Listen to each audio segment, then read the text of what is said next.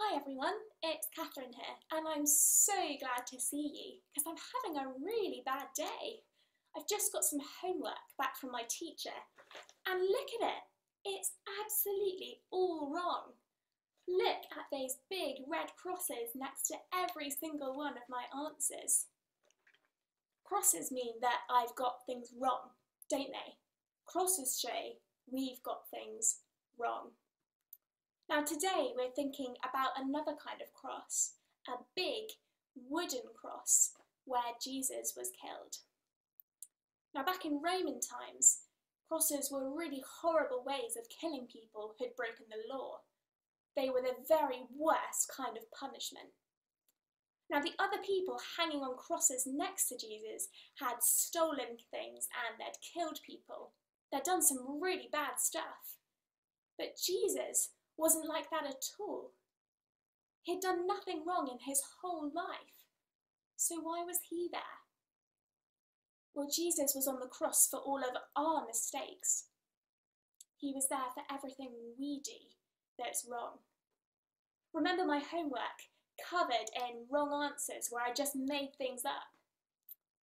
Well, there are mistakes all over my life too, but those matter much more. There are times when all of us do and say and think wrong things, and those really hurt other people, and they really hurt God. Because God is good, he cares about right and wrong, so he has to give the wrong things we do a cross. He has to give us a cross. But God loves us, so he took all the wrong things we do onto himself. And the biggest, reddest cross in all of human history wasn't given to us, but to Jesus.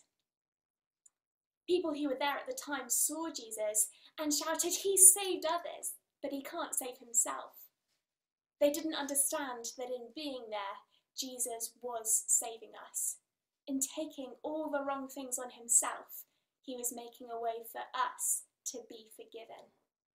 Let's say thank you to God for that now. Father God, thank you that you're good and you care about what's right and wrong. And thank you that Jesus loved us enough to die in our place, to take our cross. We're so grateful we can come back to you and be forgiven. Amen.